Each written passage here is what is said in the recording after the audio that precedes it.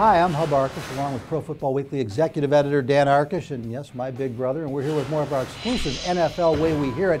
And Dan, information's starting to flow a little bit more about the teams now that the owners' meetings are wrapped up again. And one of the stories that's kind of leaked out of San Francisco is that Alex Smith contract is not what people were led to believe it is. Well, you're right, Hub. It's a lot of money, up to perhaps $33 million over 3 years, but there's an out clause at the end of the 2012 season, and really he's going to get most of that money only if he's on the roster after April 1st next year. So, translation, the pressure is on Alex. Well, and therein lies the key, because if they want to cut him April 1st of next year, forget the $33 million, he won't even make what he would have gotten with a franchise tag this year if he hadn't signed the deal.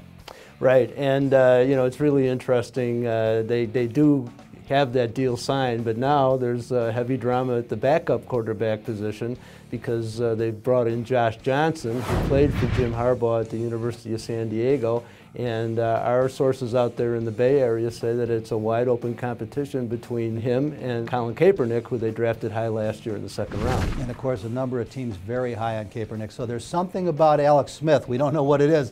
They just won't get married. They'll let him come and they'll keep courting him. They're going to go with him again. He had a great year last year. That 1 of 13 on third down in the NFC title game obviously continues to haunt him. Now, why was he 1 of 13? Well, one of the reasons, he didn't have any weapons. So what have they done during the offseason?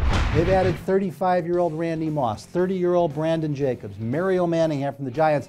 All three guys, I don't want to call them troublemakers, but guys who come with a little baggage. And there's this sense that Jim Harbaugh may be trying to paint himself as the new Bill Belichick the way he's working free agency.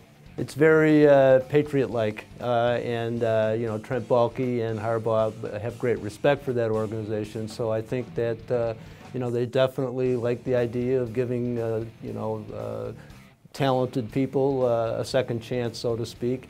And you know, the more you think about Jacobs in particular, they've become one of the best running teams, and they have now 3 contrasting styles that provides Harbaugh with a really creative situation. They've got the well-rounded Frank Gore, they've got the power guy in Brandon Jacobs, and they've got the shifty change of pace back in Kendall Hunter. So very interesting situation in that backfield. And just to complete a little bit of the drama, Brandon Jacobs not guaranteed a roster spot. It's an interesting signing, but he's going to have to fight to make that ball club. For more of our exclusive Pro Football Weekly Way We Hear It and the best news and analysis 24 hours a day, 7 days a week, stay with us right here at ProFootballWeekly.com.